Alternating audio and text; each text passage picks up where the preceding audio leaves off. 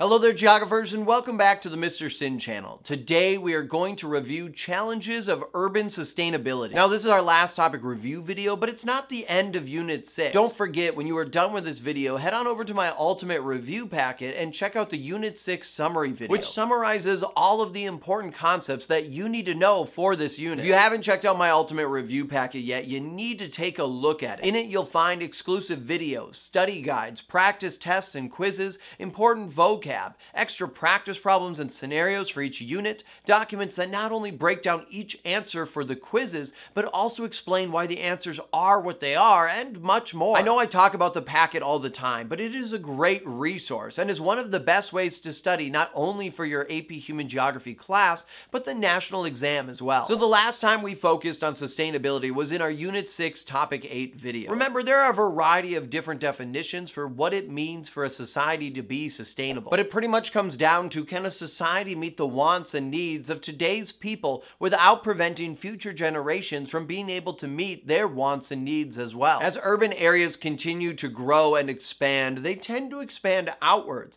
leading to urban sprawl, which destroys the surrounding countryside, increases the amount of money being spent on infrastructure and public services, and increases the fact of de facto segregation. As suburban sprawl occurs, it decreases the sustainability of an urban area. As urban areas expand, the amount of roads, public services, utilities, and other infrastructure needs increase, all of which are expensive to build and maintain, forcing governments to take on more debt, raise taxes, and put more burdens on businesses and residents in the area. Environmentally speaking, we can see urban sprawl destroy arable land in the surrounding countryside as land is transformed and rezoned for urban and suburban life. Sprawl also increases the amount of air pollution as individuals now rely more on automobiles to move between different places and are less likely to walk between different locations. Another impact that sprawl has on an urban area is it increases its ecological footprint. A city's ecological footprint is the amount of land and resources that are used to support the population of a city. This includes both the land where the city is located and the resources used to support the city and its residents. The larger the ecological footprint, the more likely it is that the city will start to put strain on the natural resources. Cities with more urban sprawl and a larger ecological footprint are more likely to contribute more to greenhouse gas emissions, since these cities will have longer commute times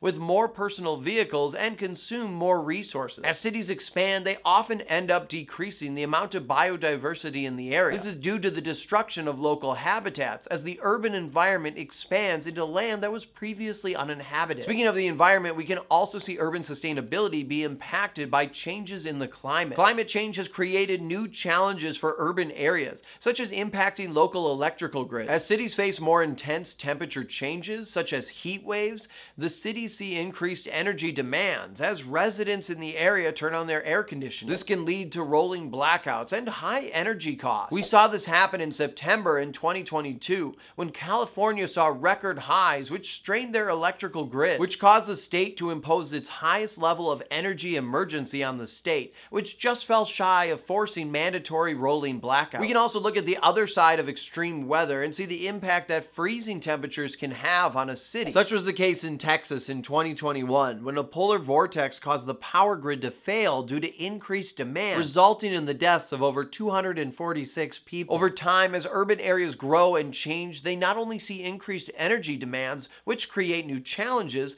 but also see increased flushes. More people means more poop, and more poop means increased demand on local sewage systems, which, if cities are experiencing rapid urbanization, can be difficult to build fast enough. Cities that struggle to provide sewage services for all parts of the city risk health concerns with their populations and risk local water sources becoming contaminated. Other sanitation concerns can occur in cities that do not have proper trash collection, have informal settlements and slums, or have high-density areas with high poverty rates and little investment in essential infrastructure such as water, sewage, hospitals, and education. Poor sanitation and inadequate infrastructure can create major challenges for different urban areas, as we saw in 2010 when a United Nations base in Haiti caused a cholera outbreak, which resulted in the deaths of thousands of people. A panel of experts appointed by the United Nations found that the strain of cholera that popped up in Haiti was a perfect match for a strain found in Nepal. Nepalese peacemakers were staying at the UN camp,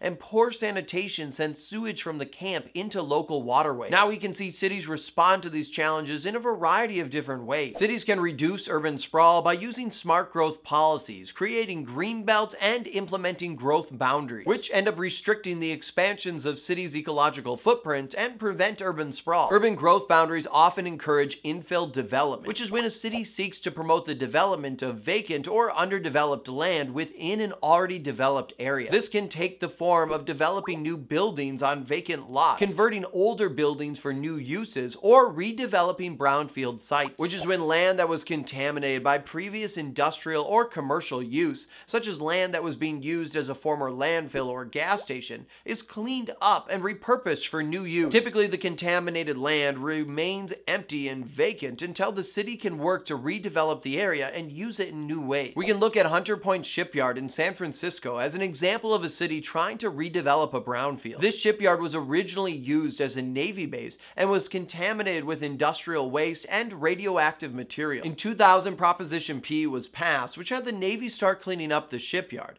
and as of 2022, parts of the shipyard are still being cleaned up. However, the area has been zoned for mixed-use development, and in the future, the goal is to have a vibrant community in the area. Now, I also mentioned urban growth boundaries, and if we're looking for an example of an urban growth boundary, we can look no further than Portland, Oregon. Portland's growth boundary has had a variety of different impacts on the city. We've seen an increase in its population density, air quality, the use of bicycles, public transportation, and a reduction in urban sprawl. But by implementing a growth boundary, the city has also now experienced issues with the price of housing, which has caused some people to struggle to afford living in the city. Cities that are looking to protect the countryside and farmland around an urban area can also pass farmland protection policies, which focus on preserving agricultural land. This can be accomplished by zoning land for agricultural use only, or by governments or conservation organizations purchasing the rights to certain land to make sure that they cannot be developed on. So we can see that cities around the world face a variety of challenges when it comes to urban sustainability. But when cities work together with other regional governments, organizations, and other stakeholders, they can minimize the impact of these challenges and create more vibrant, thriving communities. All right, geographers, now comes the time to practice what we have learned. When you are done, don't forget to head on over to my ultimate review packet to watch the summary video, which goes over everything you need to know about Unit 6.